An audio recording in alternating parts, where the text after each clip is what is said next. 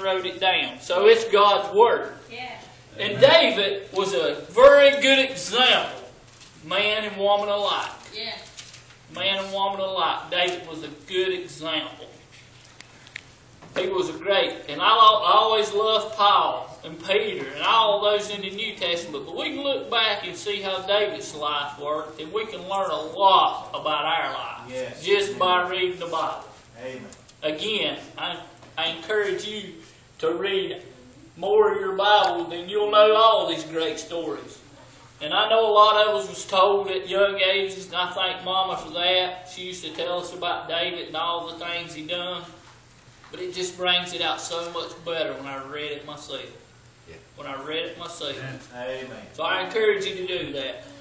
Tonight, if you found your place, we'll start reading in 1 Samuel 17, verse 45. Then David said to the Philistines, Thou comest to me with sword and with spear and with a shield, but I come to thee in the name of the Lord of hosts, the God of the armies of Israel, whom thou hast defiled.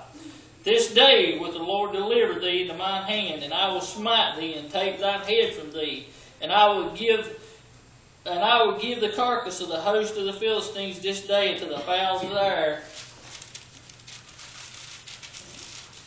and to the wild beasts of the earth, so that all the earth may know that there is a God in Israel. And all the assembly shall know that the Lord saveth not with sword and spear, for the battle is the Lord's, and He will give you into our hands. Now here we see David is getting ready to fight the giant. The giant. But first I want to look back just a little further on. David was out in the field. And Samuel come to God said, You go to Jesse's house and I'll send you the son. Then I want to anoint him. He ran every one of his boys through there. That wasn't the one. He said, Is there any more? He said, Any more? He said, I got one more out in the field. Here comes David. Little boy, ruddy boy, he called him. Yeah. I looked that up, by the way. That's a reddish tinted boy. Little ruddy David. Here he comes. That's the one. Tonight, some of us are a little ruddy.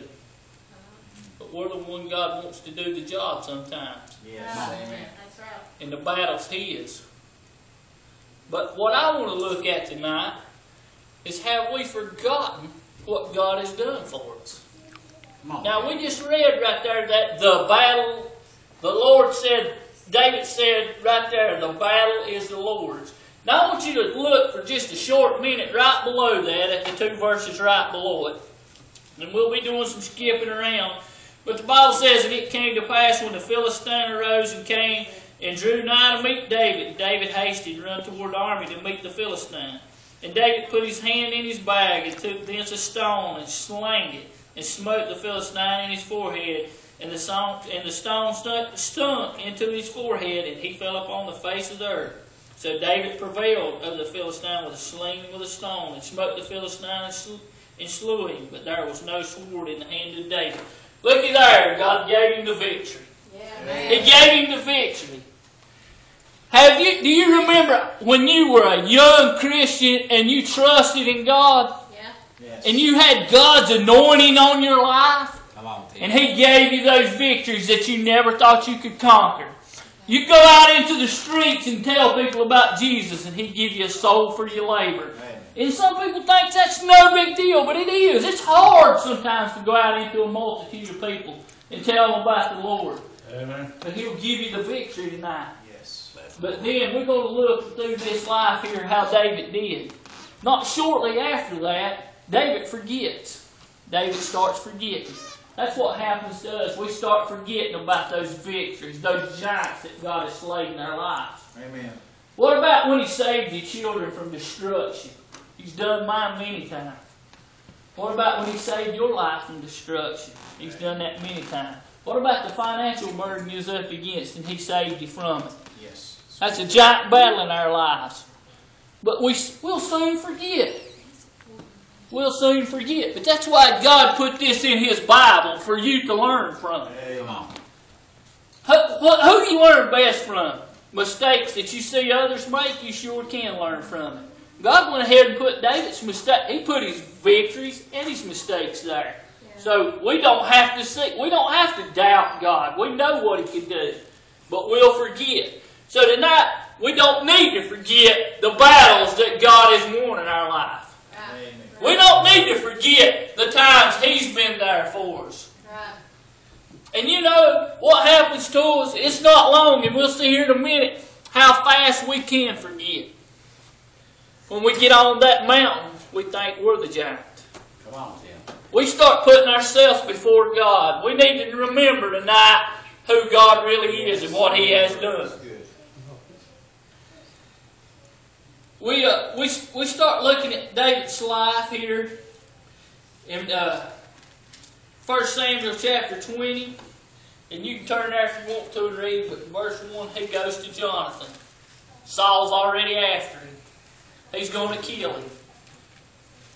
Now I want to say tonight, I want to say this very clear. There is nothing wrong going to the man of God or a good godly friend seeking advice. Amen. But first of all, we need to seek God's advice. Yes, that's good, brother. Now David ran too long before he went ahead because of his honor, which was a good thing. Which was a good thing. I'm not saying it was a bad thing, but he let too many things, I think, go by. And I believe the Bible clearly shows that. If you'll go ahead and read all of Samuel, 1 Samuel, you'll find out.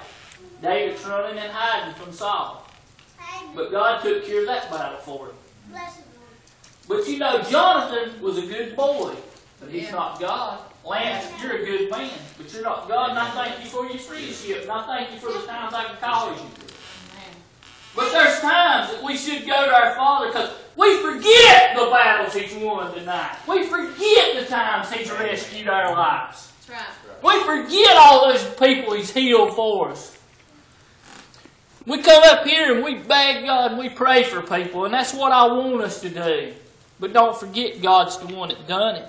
And don't get mad when He heals them through death. You say, how do you get healed through death?